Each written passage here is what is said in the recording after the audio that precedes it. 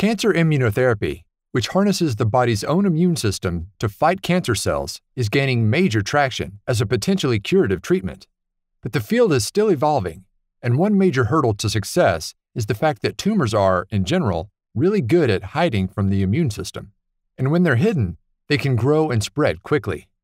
Now, scientists in Japan have discovered a way to help the immune system recognize tumor cells, which could open the door to more effective therapy.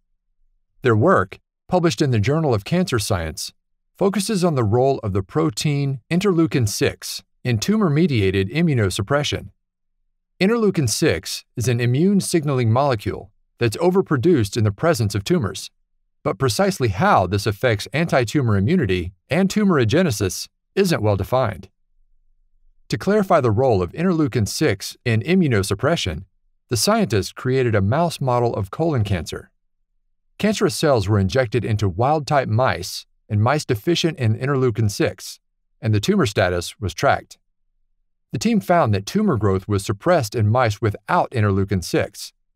In line with this finding, these mice also showed a greater accumulation of immune cells within tumor tissue, particularly immune cells with known tumoricidal activity.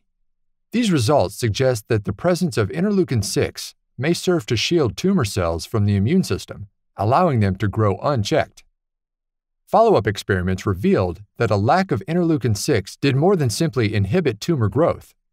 Mice without the protein also responded better to anti-tumor therapy.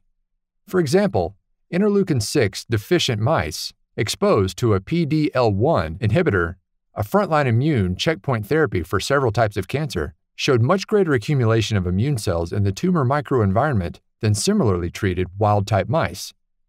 Comparable results were seen following treatment with poly-IC, an immunostimulant. Overall, interleukin-6 appears to have a key role in protecting tumors from the immune system. When that protection is removed, the body's own defenses can kick into gear. Although these findings must be replicated in humans, it seems interleukin-6 is a promising target for enhancing immunotherapy.